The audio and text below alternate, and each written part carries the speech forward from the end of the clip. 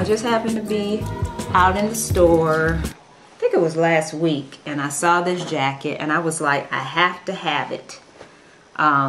Because I know that this would be so cute with my new Victoria wig with my purple highlights. So I picked it up. And this jacket comes from Dots. It was $22. This is kind of like my pseudo Michael Jackson look, if you will. You know, just beat it. And the scarf, which I think is adorable, and you can wear the scarf with other things as well, was $8. And they actually have buy one scarf, get the other one half off. So just wanted to show you guys some ideas on how you can accessorize with your hair. To me, hair is everything. It really can make you or break you, and it doesn't cost a lot. I mean, this wig was probably about $22, $23. I got it here locally in Atlanta. You know, put it together with a cute jacket, a sweater, a pair of jeans and boots, and you're good to go, and you look like you actually spent a long time in the hairdresser getting yourself together.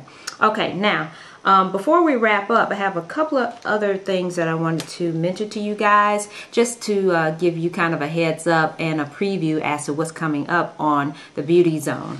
The next couple of videos that I will be doing will of course be featuring wigs, but I have one coming up on a lace front. I know a lot of ladies love the lace fronts, and I've been getting a lot of emails about when you're going to do another wig tutorial on a lace front. Well, I have Mariah coming up, and she's really pretty. She is a synthetic lace front that you can actually curl.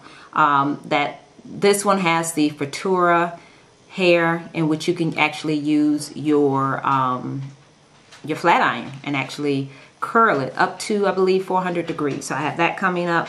Also, I have a lot of requests on eyebrows. A lot of people ask me, well, do you actually have eyebrows, or do you draw those on?